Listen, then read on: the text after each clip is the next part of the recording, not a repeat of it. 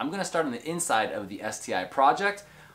First, we're going to put this Idoing Android 12 9-inch head unit.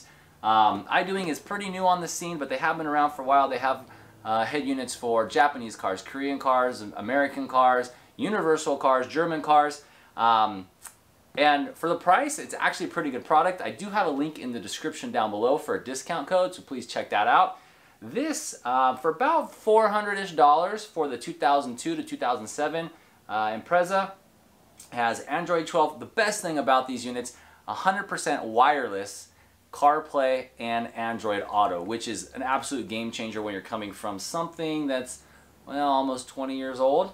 It also has built-in navigation if you want to do that. You don't want to use your CarPlay. OEM factory cameras it supports. You can do a backup camera into this as well. A QLED touchscreen display. Very heavy EQ settings if you want to, change the sound. Touchscreen, built-in Bluetooth, hands-free, phone book options, Bluetooth music, 32 equalizer digital signal processing. It does so much stuff. And today we're going to open it up, go through it, install it, and let you guys know what we think.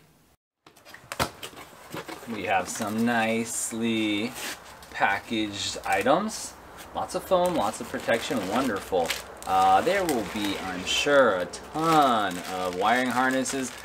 I love when they put the little trim tools in here. They're cheap, you can buy them online, but when they come with the unit, that is a bonus. So all of this is just the wiring. We'll take that all out and go through it. And here is the actual head unit. Now this comes with everything you need to install it, including the faceplate. Everything is included. You don't have to buy it, including the wiring harness as well. Nice small compact unit. Now that CDs don't have to go in the units, they get smaller and smaller, which is great. Looks like feels like a high quality piece to me. Everything's nice and finished. All the factory clips should go into place. You might have to take some of the clips from the factory unit and put them on here so that it holds in place. Looks nice. Looks like a 24-month manufacturer warranty. Excellent. A couple QR codes for installation if you need it. Most of it's pretty self-explanatory though. Current audio unit in the car is not exactly high-tech. It is aftermarket. Looks like a Jensen, which came with a very annoying magnet that sticks to the top of the roof. It must be the satellite navigation unit. Control antenna, I don't know, but it has to go. After disconnecting the battery, you're going to need to remove the old stuff. First, you got to pull off this bottom trim to get to some of the screws for the top trim. Be careful, this is your baby. If you ruin something, you're going to be upset. That just comes off really easy. Didn't even need the pry tools. There is some plugs for the ashtray and cigarette lighter, but I think you could just leave it set back here out of the side or twist it if need be. Just need to gain access to these bottom screws here. Screw on the right side, screw on the left side. So now the bottom is unscrewed. We're going to be careful and try to pry up on some of this stuff. The vents, not sure if they need to be removed or not. Possibly. Oh, take that back. There it is. Couple plugs here on the back for the HVAC, and there's a little tube there. You have to remove that to get rid of this faceplate. The clip is on the underside of these plugs. The little trim tool actually comes in very handy to get these two started. And then you just have to remove this tube without damaging it.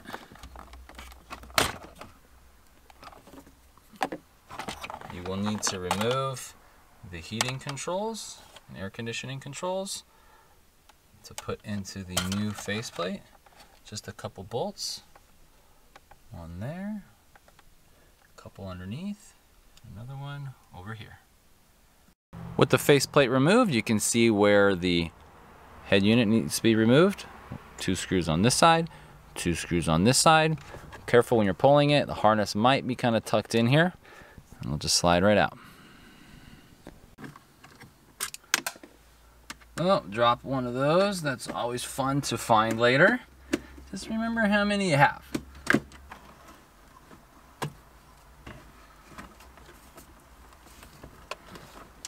Remove the antenna. Just remove everything on the back of this head unit so you can get it out of the way, or maybe even throw it in the trash. With the head unit removed and the jumper harness unplugged, all the aftermarket stuff removed, your factory harness should look like this. These two plugs here, additional white plug, and a ground. You have your antenna, and then this is the HVAC tube. And that would be what you call starting from stage 0. The screws removed, the control head for the heating and air conditioning will come right out. Transfer it over to the Idoing head unit. Put the 4 screws back in. Also transfer over these 2 white clips onto the Idoing unit so that you don't get rattles and the unit will stay nice and secure. Controls transferred over, ready for some plug and play action. If you go to the website, you'll get a little bit of a description of what everything is. You can just go over the wires and make sure you have everything.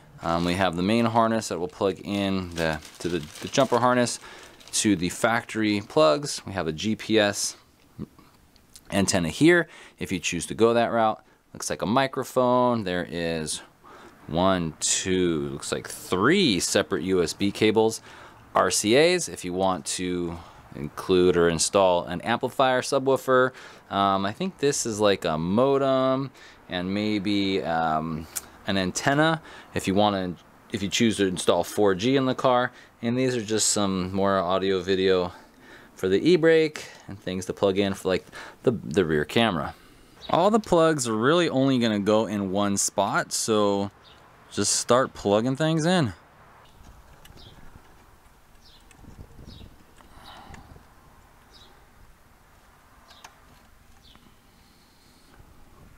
One down, many to go.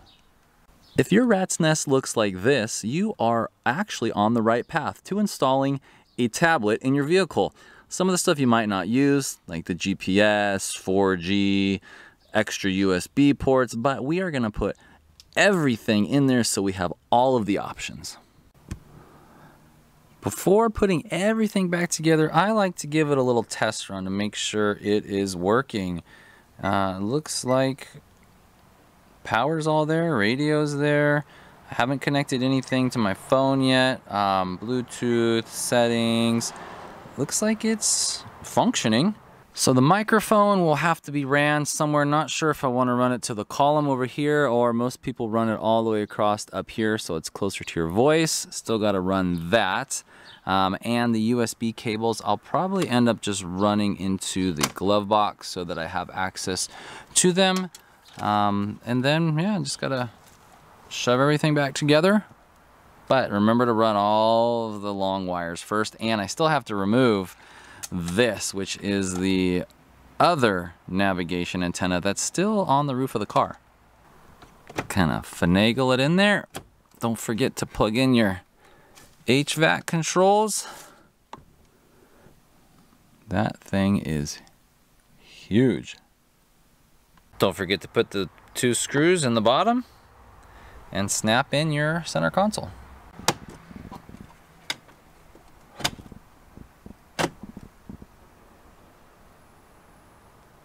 My first recommendation is to go to settings, turn that keypad tone beep off. Right there, the first one, keypad tone. Off, on. Oh, that beep drives me nuts. I'm gonna leave that off. All right, the most important piece of the install will be the Bluetooth. We got to discover it. Let's go to Home, Bluetooth, turn on settings. SYU Android is what my phone is finding. Pin. It's asking for a pin. Pairing password 0000. Pair. Looks like it's trying to connect. Shouldn't take very long. And once the phone's connected, you're gonna go into your settings. Yeah, device, go under apps, and then you're gonna wanna turn on tons of apps, but the most important one is going to be this CarLink 2.0. Open, and then it's gonna connect to your phone. Only takes a few seconds. And there we go. Now we have Apple CarPlay. So the main home screen is where you're gonna find your startup, really. This is where your equalizer is.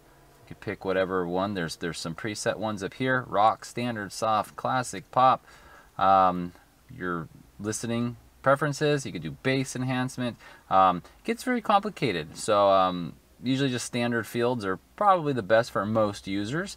You can modify that if you choose. Right here is where the main app screen is. So you have all these apps. You can change them. You can configure them however you want. There's the Google Play Store. We have YouTube. You can turn on your hotspot if you want to tether and watch videos on the unit. Play Store. Most important for most people will be the Carbit link or the CarLink 2.0. And right there is where the Apple CarPlay will be.